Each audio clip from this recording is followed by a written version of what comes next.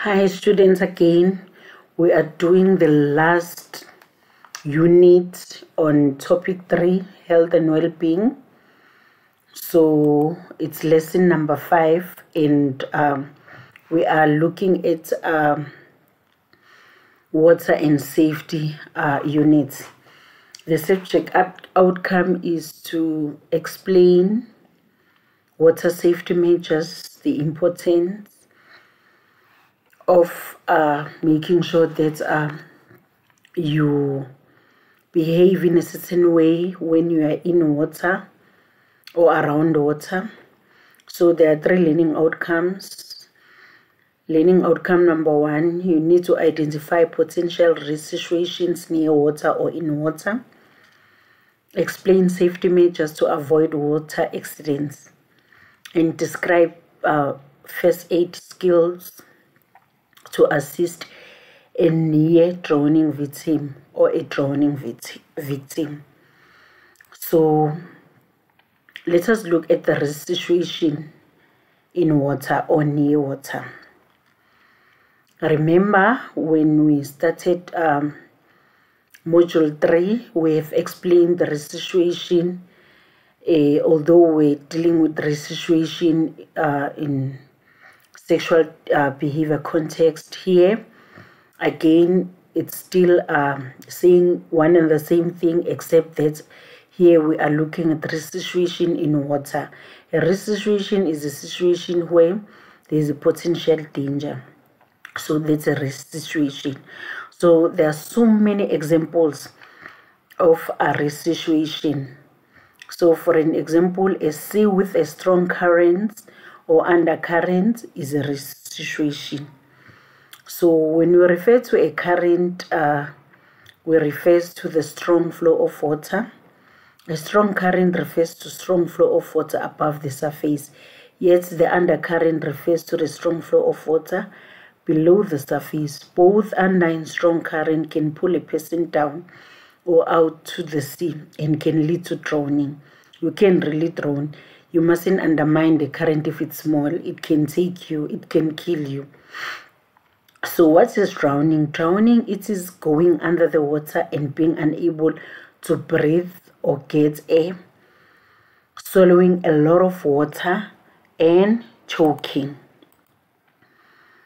Another example, consume alcohol or drugs can enable you to see risk in water, nor swim properly.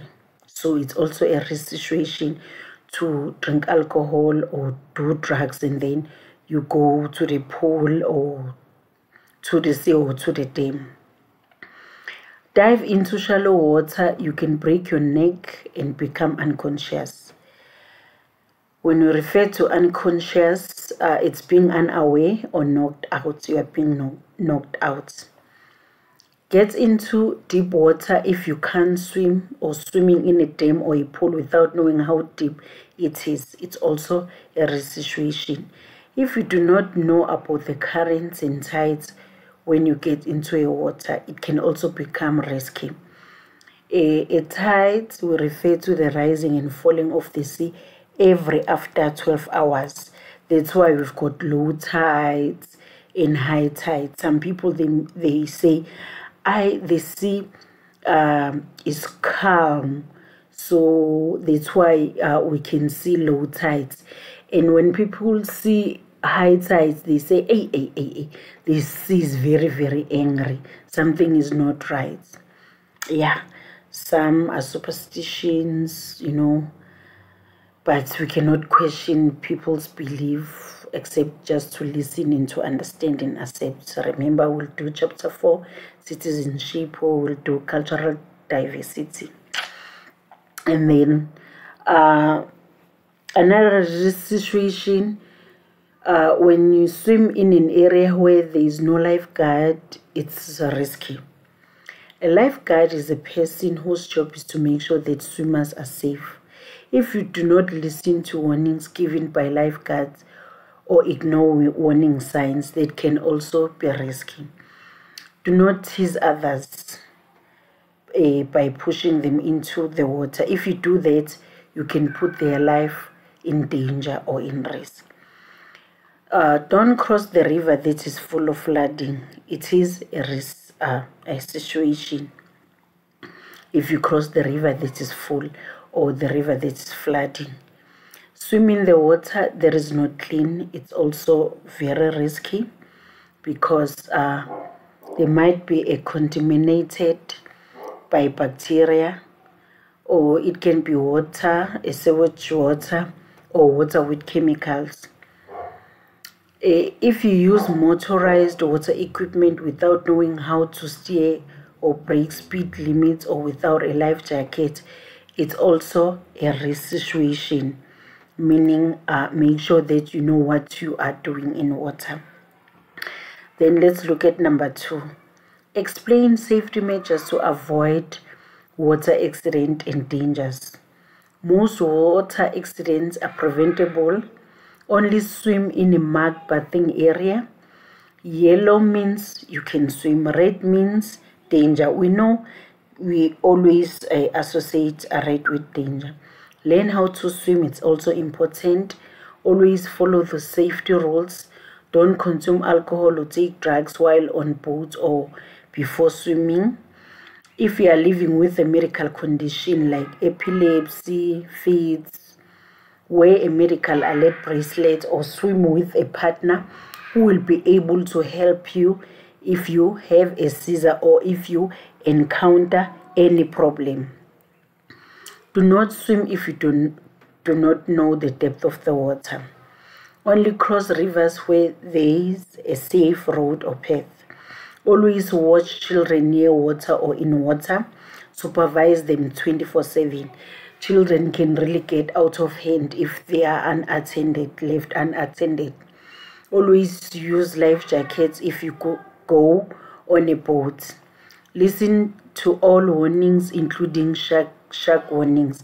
If they tell you that do not swim here, there might be danger. There are sharks, no matter how big or small. Please listen. If a large wave comes suddenly, try to dive under the wave. It's safe. Do not try to dive above. If you are caught in a rip current, don't panic. Never swim against the current. You'll get tired. Always be safe near in water or in water, even if you know how to swim. There are those people who take advantage, which I can swim, only to find that a small tide can sweep the person away. So let us look at safety measures to rescue a drowning victim and prevent further accident. You need to be trained if you want to rescue a drowning victim. If not, you might end up drowning yourself too. You see, you're trying to help someone and you ended up, also drowning. So rescue items such as flotation devices are used by lifeguards to rescue a drowning people. What is a floating devices? Are those objects that float on water, such as tubes, ropes, planks, etc.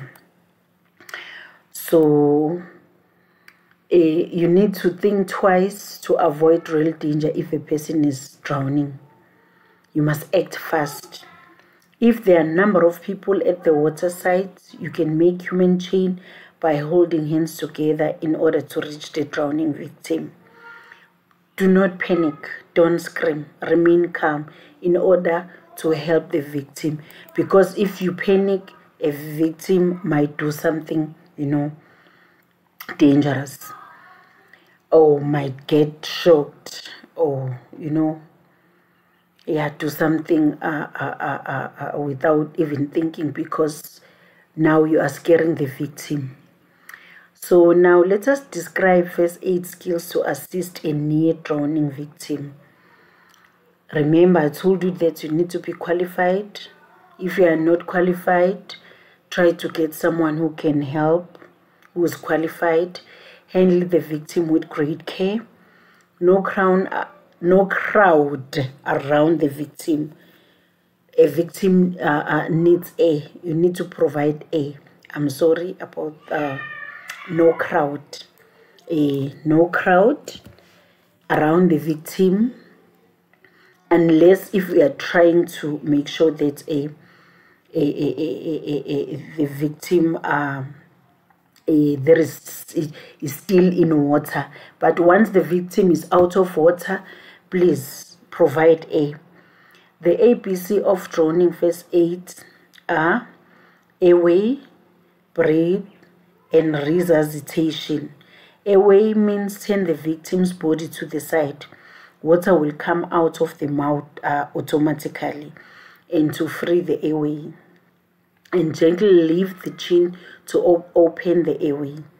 Breathe, give mouth-to-mouth resuscitation.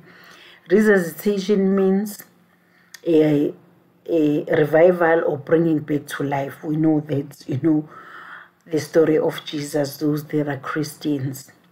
So pinch the victim's nose closed and breathe strongly 4 times into mouth.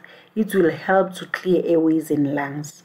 Repeat as needed and turn the victim on the side again. If you have to do it over and over, please do it, as you can see. And then circulation. Circulation, it means give CPR or a chest compression. CPR is cardiopulmonary resuscitation, mouth-to-mouth respiration, and chest compression. Pushing on the chest. You must push in order to make sure that this will move blood to vital organs such as brain or heart. So to keep an injured person alive until help arrives. You only do it if the victim is not breathing. If the victim is breathing, you rush the victim to hospital. How to do CPR? Carefully turn the victim on their back. Put your palm on the victim's chest. Don't press on the ribs. Allow the chest to rise between pushes. When you get to 20, you can count up to 20, and then you give the victim 2 deep breaths. Repeat CPR if the victim is still not breathing or is still unconscious. So drive to hospital once the victim is breathing. The victim will need medical care even if the victim is conscious and breathing. Medical workers will pump out all the remaining water in the lungs, because if the water is not pumped out, it will cause infection or heart attack or even pneumonia. So let us do a revision by looking at these 3 exam preparation questions. 1. Please understand the ABCD of water rescue stands for.